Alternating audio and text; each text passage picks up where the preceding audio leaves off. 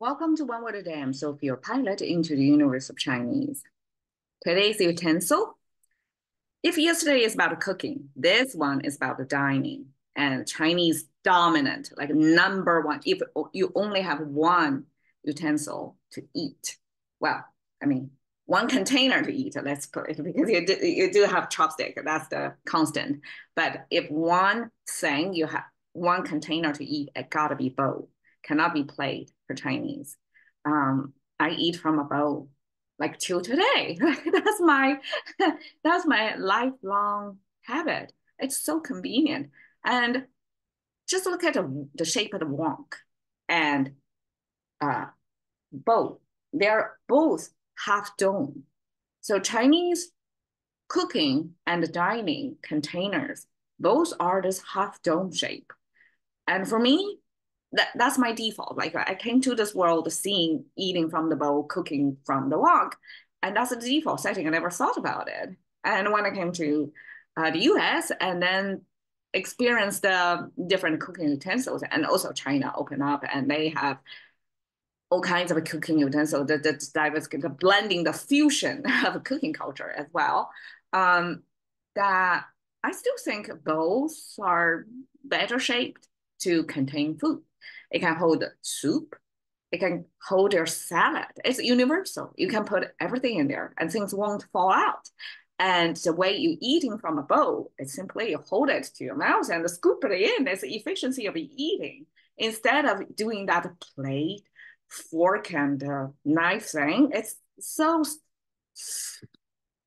I'm not it's a different culture's way of approaching dining. I mean, it looks elegant, it looks great. A bowl, eating from a bowl doesn't look good, but it's efficient.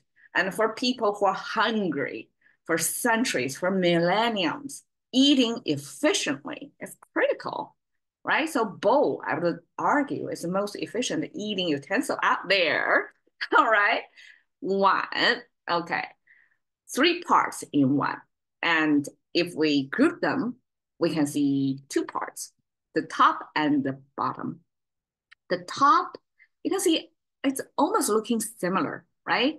It's this curvature shape, twice, but with different flavor.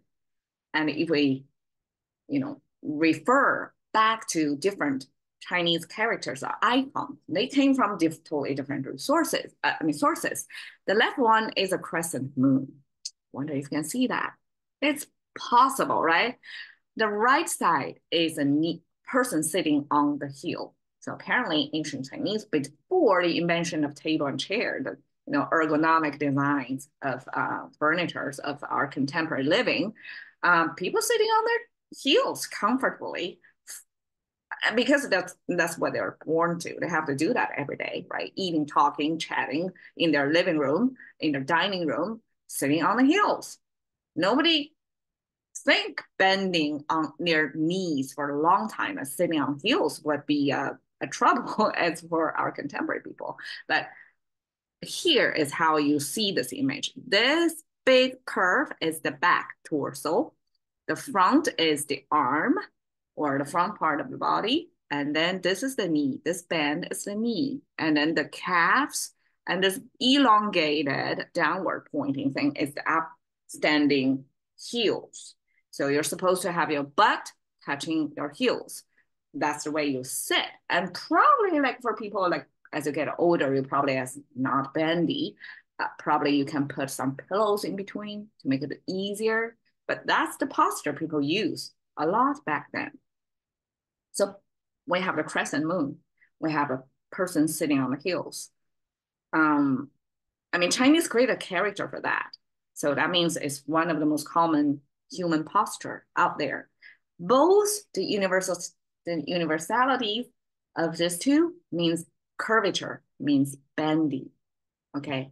The bottom is the utensil itself. It's categorical to say we're talking about the utensil, the container that got a curvature in it. And this utensil simply is, you can view it as a tall glass, a wine glass with two fingers, the thumb and the rest of the fingers. That's the two strokes over here next to it. You're supposed to hold it like that, drink it, right? So that's simply categorical to mean this is utensil. You can use it to drink or eat, whatever. Then the top gives you the specific um, shape of the utensil. That means it's curvature, it's curved utensil. And that's the bowl shape, because the bowl, the key of the bowl is to make this half dome shape. Okay, as is the dominant eating utensil or container in Chinese dining experience, just like a wok, we have a ton of expressions from wok. But mostly it's actually related to make a living, because eating and the living are too closely related, major aspects of our lives, at least back then, right? If you learn Chinese, one of the first things is actually a local expression, is to, instead of ask you, how are you, right? How are you is a general question. Chinese will ask specifically, have you eaten? Like, 吃了吗, right? That's the greeting. That's how important eating is, right? 饭碗 is rice bowl. I mean, classical, we use bowl to hold rice. And rice is, I guess, one of the dominant grain food, carb source for Chinese. 饭碗, okay. 铁饭碗, now we add an iron bowl.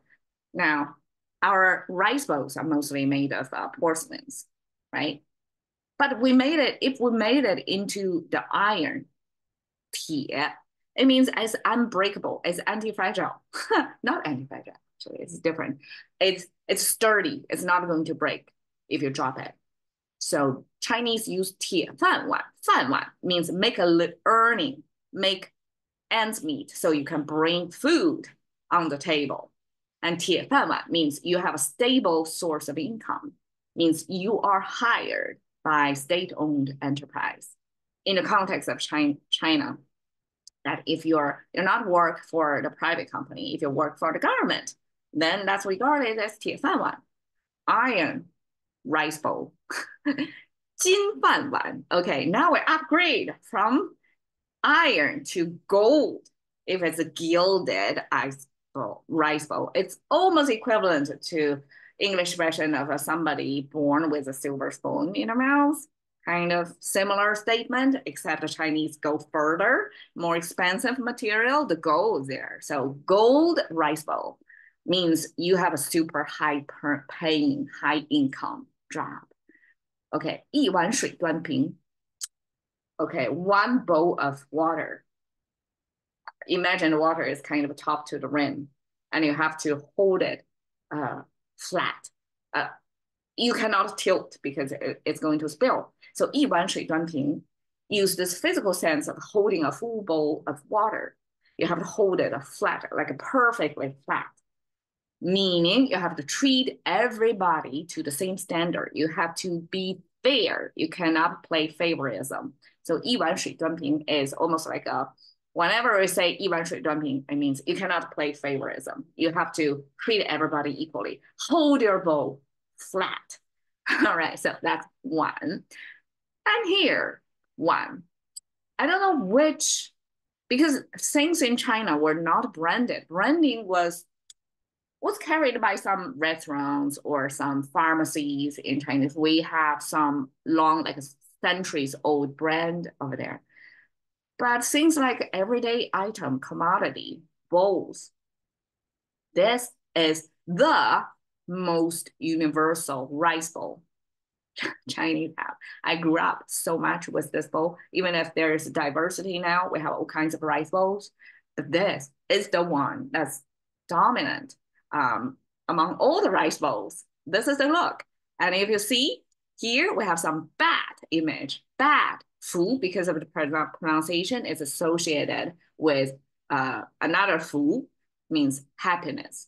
You have, and happiness actually made of something related to eating as well. Like you have this balance of food. Nobody go hungry. I don't have the dragon. So dragon is Chinese ambition, triggering.